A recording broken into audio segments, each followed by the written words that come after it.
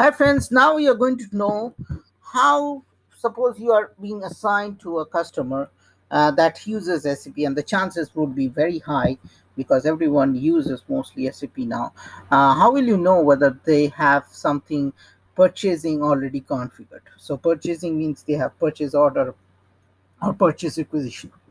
So we will do the smart way. Instead of going and asking them or going to Spro and finding the config, we'll do it pretty easily. SE16, go there. Okay, SE16, SE16N, SE16H, whatever you want. KKO, you go here. This is purchase order table. Okay, and you click on number of entries. If there is entries there, that means there is purchase order already configured. Generally, they can have contracts also configured. Generally, the contract starts with 46. Okay, and if there is no contract, and again based on the number range, you will also know. So you can find this. This is a very easy way.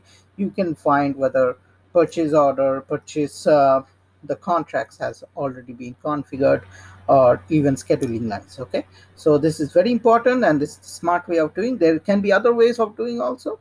This is one of the way that can be done. Okay, so that's it. Stay tuned to my SAP channel, and happy SAP learning. And if you like it, share and subscribe to it, and have a great day.